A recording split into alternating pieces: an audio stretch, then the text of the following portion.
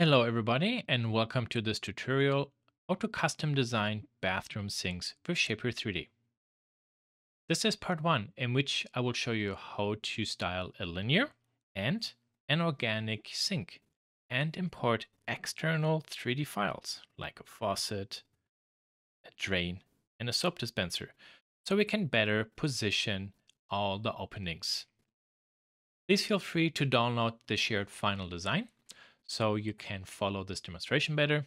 As always, this session is filled with many interesting sketching and modeling tips and tricks. And now let's get started. Let's start with a new file. First, we want to set the unit system to centimeter. And all our snap targets are turned on. The sink has an oval proportion of 100 centimeter being wide and 60 centimeters being deep. Go to sketch, rectangle from center, and from the world center, I start sketching a rectangle. And now there we can see that the rectangle is actually too small. That's 23 and by 13. And that's because our grid system, upper right corner, is set to 0.5 centimeters. That's basically our zoom level. Now with two fingers, when I pinch and zoom out, you can see that this says now 5 centimeters.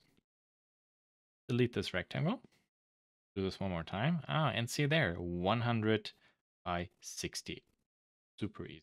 Okay.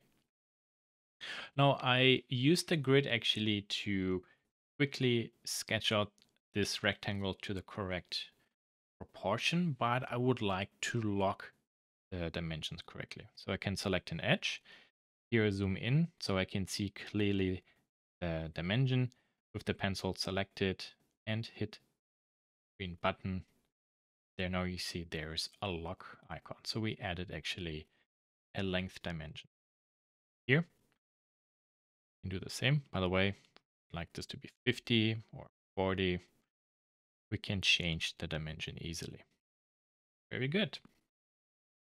In my process, I always like to add all the dimensions and constraints manually. So auto constraint is turned off in my case. All these edges, I would like to have a vertical horizontal constraint. One shortcut is double tap an edge. It selects all sketch elements. And then on right side, we select horizontal, vertical. Very good. Close the sketch. Open the browser. Zoom out. With one finger, we will go into a 3D view. Now, this rectangle currently sits actually on the ground. This has to go up. The maximum height here can be 86 centimeters. So I will select the sketch in the browser. You see, I'm not actually editing the sketch. It's more I'm manipulating the sketch object. And at the center of the sketch, you see the 3D Move widget. There are two ways now how I can move this one up. I can, with the pencil, click and drag the arrow, and then pay attention till the number there is correct. And you see here we run out of screen space. I can also enter a correct value right into the field. There we are. Or I select my object, click on the arrow, don't drag, type in the value, enter. Very good. So let's verify this. I go into a side view. From the center, I draw a line straight up. Very good. Yeah. So that's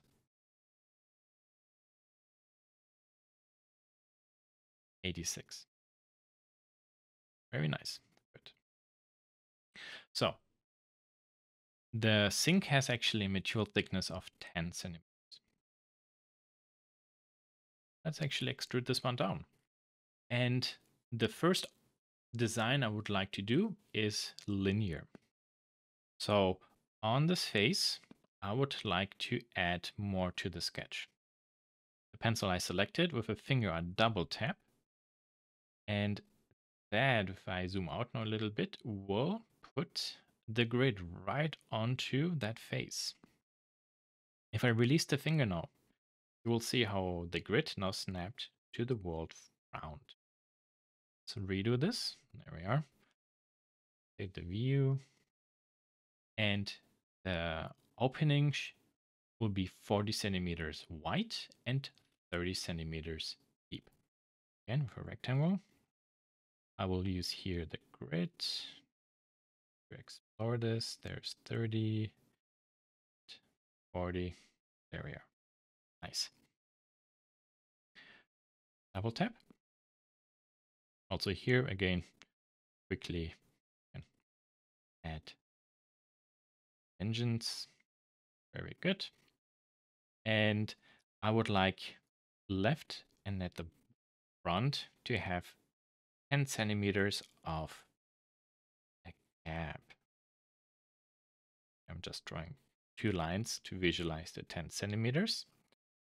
So this here, I just only have to move down till this edge lines up with the grid, aka the 10 centimeter mark. Very nice. Now I have plenty of space in the back for the faucet, and on the right side, I have enough space to put other products down. So let's go into a 3D view. Because this object has a height of 10 centimeters, I can create now a depression that's maybe 9 centimeters. I need to have a little bit of material left. So I can't select this face and then extrude this in, which will cut, and then cut through. Well, technically speaking, we can cut through, but well, the water will just fall down. We need something to catch the water. So 9 centimeters. That is good. This is a very beautiful rectangular cut. So let's make this more interesting. I would like actually this to be more triangular in shape, this face. Currently it's square.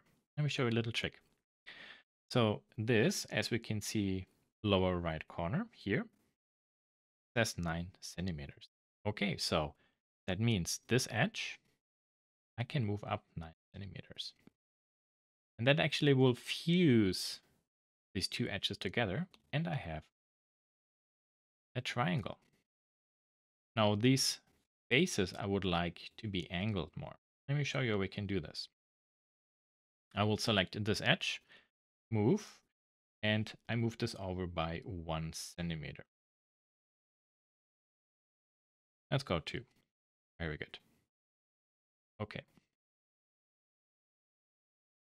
To rotate these two faces, I can do this 2 ways. I select the face, I select this edge, and then can rotate this. Okay. Easy. By selecting that line, it turns it actually into a rotation edge. Very good. Or undo everything. I can also select this line, go to scale, and scale this by 90%. Very good. Okay, and that looks good. So when water flows in, we need to have an outpour. Because everything is angled, the water will, because of gravity, gravitate to there. So there I would like to create a nice horizontal slot. And let me show you how we can very precisely cut it right there. So this line I have selected, and I can go to more, project, and now I can project it into something. And I select this face there, okay, click done. It didn't really, however, bring this up because we're kind of like projecting this edge onto the own geometry. We will do it actually this way. To project, and now with the pencil, I will tap the ground. You see, it will use actually the ground as a projection canvas, and done. Very nice. We can hide this, select this line, and now can select the sketch and go project. That brings it up. Now the reason why I did this is simply when I have geometry right extruded from the sketch. You see that the sketch is hidden. But I need it from this geometry, this line to be projected into the sketch. That was basically the reason why we projected this down and then we project this back up. Very good. Okay, so this line is perfect. I do not want this to move, so I will lock it. There we are. Okay. And I will draw there. Okay. And if I go into a 3D view, you notice, oh, what happened here? I actually started drawing on the ground. Okay, so I made a little mistake. I did not select the sketch with a finger double tap to move right onto there. So I was, as you could see, I was able to manipulate the sketch like lock a point, but when I started drawing, it drew it onto a different plane. So for drawing, then we always want to select a sketch or face and with a finger then double tap. So it moves the sketch grid right onto 32. It's 2 centimeters. It's too big. Make this small. Centimeter is fine. Very good. Okay. There we are. Oh, we select this and then we extrude down. And the moment this starts intersecting with the other geometry, as you can see, it actually cuts through. So from additive, it became subtractive. Before we do this, however, I like to core everything out. It might be smart to actually do a little bit of coring this out. Currently, this is a huge solid block. We can select all these edges, and because everything is linear, we can do maybe a small chamfer. There we are.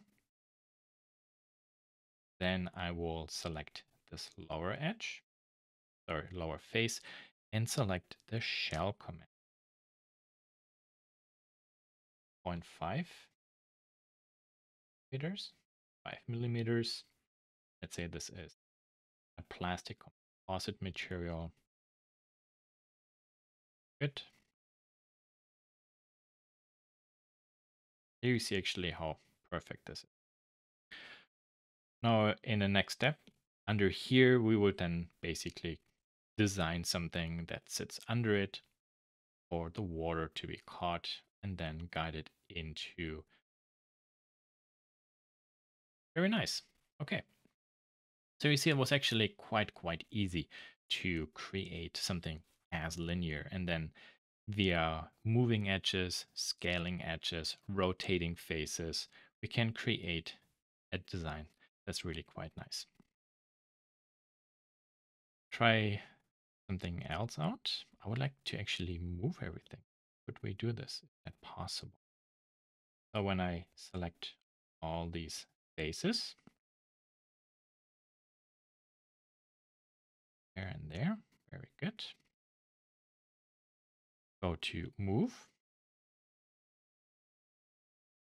It somewhat moves. So let's see, when we want to move everything, what do we have to do here?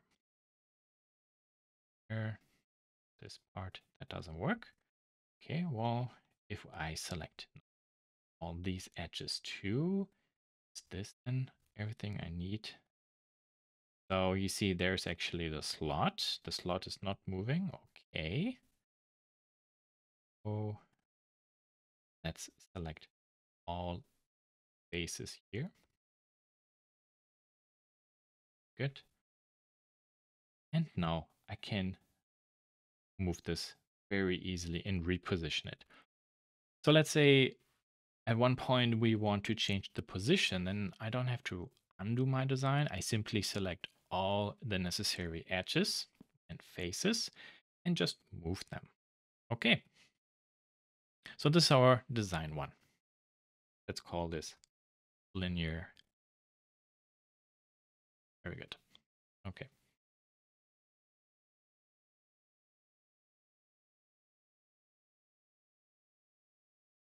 these here. I will select and delete. Because now I would like to show you how we can do a design that is more organic. We will use this block to extrude this down by 10 centimeters. Very good. And I would like to create now a nice fluid design. So the sink, so the water area is actually carved out like a sphere, and then there's a depression for soap bar set on it. And the opening should be 30, 40 centimeter diameter. Okay, I will select subface with a finger double tap. Very good. And now I will select the circle.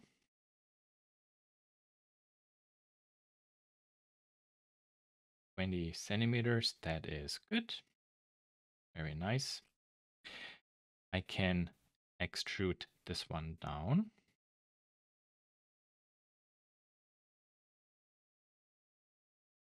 Centimeters. And then I can add a draft to it. You see by rotating this, the side actually gets angled. Pretty cool. So what I can do now is this, I can fillet, and this I can fillet too. Let's go to a front view and turn on cut section. And look at that. It looks really nice and fluid.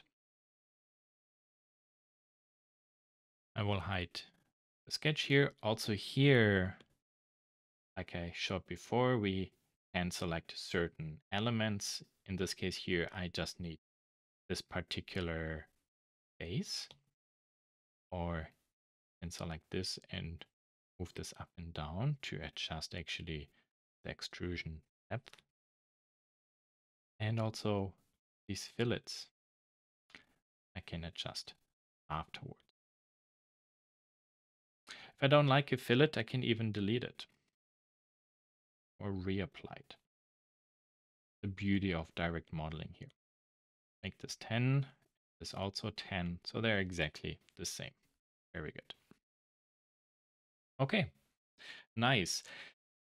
So I would like to have a soap, an opening for a soap bottle. And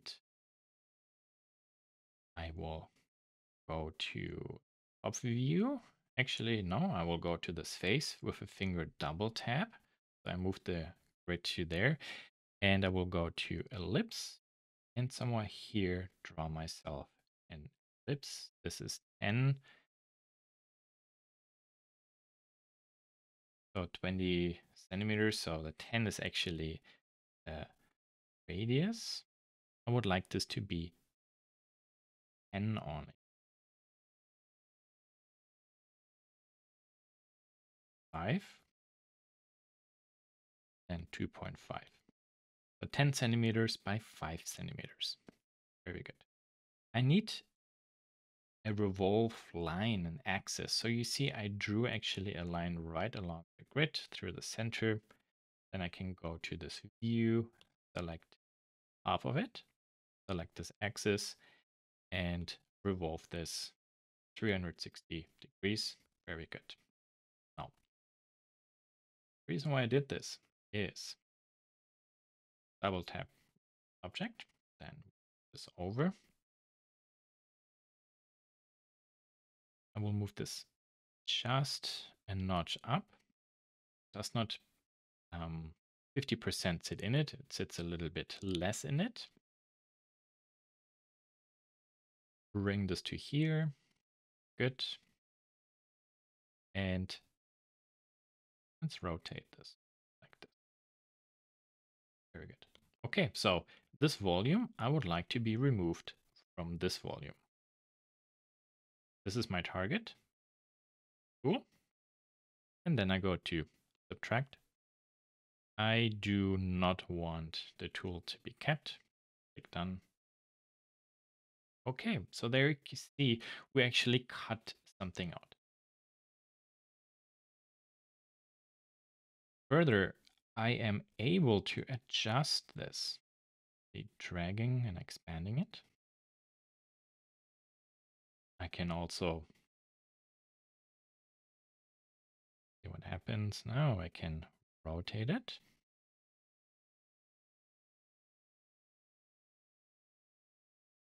And I moved this over to here because, so let's say this is for a soap bar. Over time, there will be some um, liquid and liquefied soap center there. I would like to, with a finger and some water, wash this down into the sink. So I will make this overlap, and I need a little bit of a channel. And this is basically this channel I created this way. And this edge is rather harsh. Let's round this. Okay, there you see, actually quite nice. We can make this bigger, can make this smaller. Everything here is adjustable afterwards. Pretty cool. And if we don't like it, well, we can simply select this, delete this there, and delete this. We just remove. Okay. I have actually a few elements I would like to import now. So let's go to here. So I have a soap dispenser. There it is. Okay, so here are the sketches from the soap dispenser. I will remove those. There is the soap dispenser. I move this one up, and I would like the soap dispenser to sit perfectly on my surface. Actually very easy. Go to this, align. See, there's the center point. The pencil, I start clicking and dragging with a finger, I rotate, and I just simply, here's the center point. I position it centered on the rectangle. Very good. Now, the soap dispenser, I can move back to here. Very good. Maybe a little bit back. And now I would like to create not just a depression where this could sit in. I would actually like to create something that is slightly raised. The sink is actually going into the block, and I would like to have something that extrudes from it for the soap dispenser. Okay, so now I need to figure out how can I create a perfect revolve around this bottle. Super easy. So I select here the cylindrical shape, and then on the toolbar I select add axis. Okay, on this axis I can create an construction plane. Currently we don't really see this. The only suggestion is add plane to curve. That is not necessarily what I want. So what I will do is I will say add and then construction plane. And here we will select through edge at an angle. Oh, there's my axis. And I can rotate this back there, parallel to the x-axis. Very good. With a finger now, click on this plane, double tap. Very good. And now we can zoom in a little bit more. And there we can see now where is the center, where is actually my other element. So I will draw a line here, down, down, here. Very easy, not complicated. Now I put in a little bit of a gap, so 0.1 centimeter. What is the height?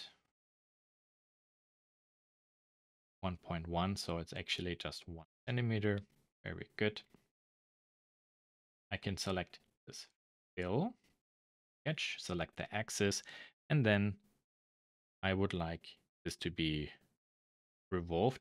I do not see the revolve command because I did not select the sketch filling. Okay, there's the revolve command. Turn 60 degrees. Very good. Oh, this construction plane I can hide and hide. Very good. The soap dispenser I hide. There's now this ring. What I will do is this ring and the rest here I will union together, because then I get sharp edges, which, look at that, in round. I can round them perfectly, and if I continue, you see how on top it does not grow bigger, but along the horizontal area this grows further. Cool. Can do there 1 centimeter. Take a look at the soap dispenser. There, it perfectly fits in there. Also here again, I can reposition this. I just select those elements, move, and I can move it around. Now here we have to be careful where or how we start this intersecting, because the fillets start to intersect. We'll just put it to here. Okay, there's my soap dispenser. Oh, how do we position the soap dispenser correctly? Again, not a big deal. The align tool will do the work for us. Our face, align, then from the center, and snap it to there. Okay, pretty nice. Okay, it's up to you if you want to keep all these other sketches. For clarity, I will simply remove those right now. Very good. Here, this we remove. I have a few more objects to bring in. So here I have a push and seal drain. This is the geometry of product you can buy. The proportions are pretty close. So this is basically a push and seal drain. This will be pushed down and clicks and seals. You push one more time and it snaps back to its original position. Okay, so I have the sketch I don't want. There's the tubing, there's the seal, there's this. Very good. All this I will put into tubing and create a group folder. Let's call this. Okay. Now, this whole thing I want to ideally position right on there. So how do we do this idea? Here. Same brick. There. A bit closer. Okay. Now I will select this, and then do we have a line command? We do not have the line command there, right? Okay. All this I will hide this one. Here I have a nice flat disk, which I will turn off, go to align, and we will do the same from the center of the disk to the center of there. Now it sits right on it. Alternatively, by the way, I can also, sorry for the rotation, simply select the edge of this tube and make this align with the edge there. Cool. Okay. But then you would say, well, cool, but the rest does not align. How do we do this now? actually also pretty. So here, this we will align to this edge. Tuck, maps back. And even the circular face we can see there. And you see, this is actually pretty fantastic. This is actually centered. In our case, this is perfectly centered. That's really great because now we can make a cut section, turn on also our sink, and now we can study everything better. So the whole drain has to be moved down more. And there will be a little bit of steel material that has to be pushed down there. So here I will move this actually flush to there. Very good. And instead of moving this, I will align this edge with there, this edge. Good. So you see actually it sits right in it.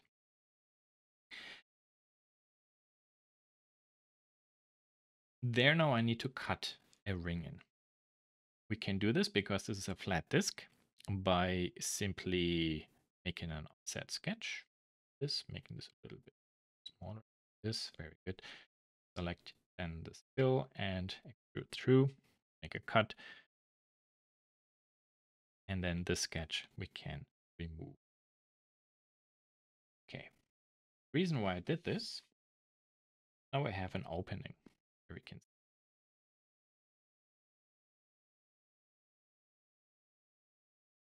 go to a view that's good, like this. So this needs to be rounded.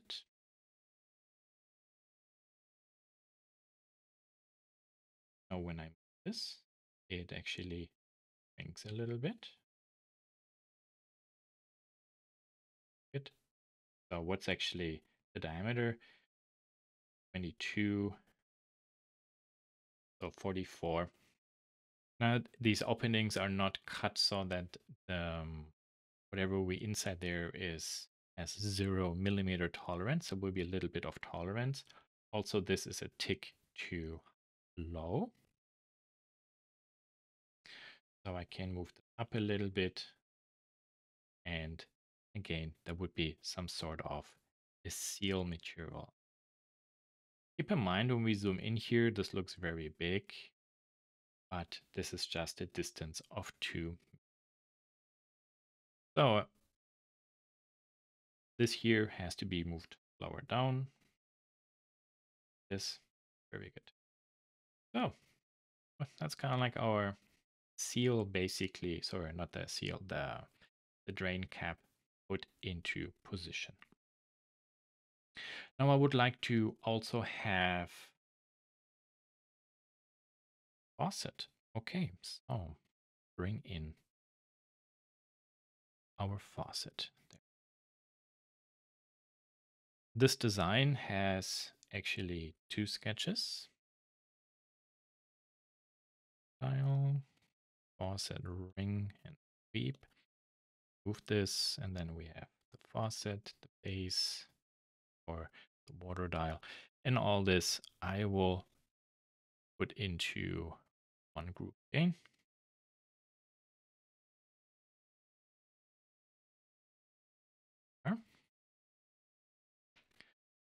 Then we can move this up. Rotate this. Well, it's a question now. Where do we position this? Okay. Here. And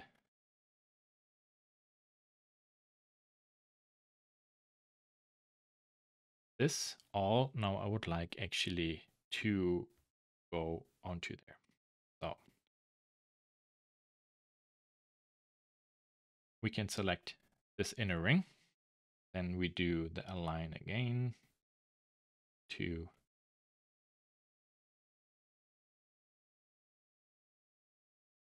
maybe here. Here, actually, it snapped right to that. Very good.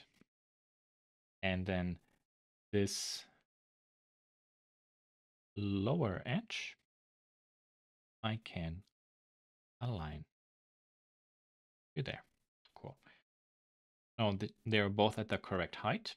Now I can simply go into top view. That's also perfectly centered. I would like this to rotate 45 degree, but it's not rotating right around center. So I move the 3D widget onto this pipe. Then I can rotate this 45 degree. Very good.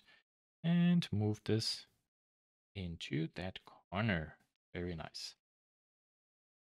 Oh, and then here, same deal. So this whole thing I would like to align. I will see where do I have a good snap target. For example, there, A, and base, then I here. This, for example, is for order. This edge, line up this lower edge there. No, this would be the dial. Rotate cold and hot water, and then the water quantity. Cool. So you see, actually, we're bringing in then also rather primitive or simplistic looking hardware pieces. We can very quickly then prototype and get a good idea of the future design of such a sink. To bring this to an end, so when this is all nice and round, we would want actually these edges to be nice and round. Is here we 1 centimeter, so nice and soft. Select the bottom, base shell 5. Good. And there you see this actually, in this case here, moved upwards. So not sure if I like this. We delete this. Aha, you see, very good. It actually added back the material. So this here will be on top, and at the bottom, we remove this. Now, when we have here a pipe, obviously we need to have a hole down there. How do we do this? Actually, very easy. This is the base. Now this one here, double tap, make a copy, then down. Okay. Now I will go ahead, double tap this whole design, select this copy, subtract. Yep, don't keep the original. Faucet here will hide, and you see how actually it cut this gap out. This object now I can remove, and there we now have perfectly cut out a hole for where the faucet actually should be put in. Very good. Okay. So this basically sums up then how to design another sink that is more round, bring in exterior files, and then design more actually a nice looking sink.